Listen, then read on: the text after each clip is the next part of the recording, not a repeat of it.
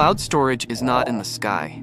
Your photos sit on rows of real machines, spread across the world.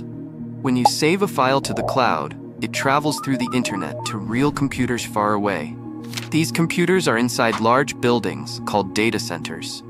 Picture rows and rows of machines, all buzzing quietly, storing small pieces of your memories and work. Google, Apple, Amazon, they all have their own data centers, sometimes built in cold places, to keep the machines cool. Your file is broken into tiny pieces and copied to many servers.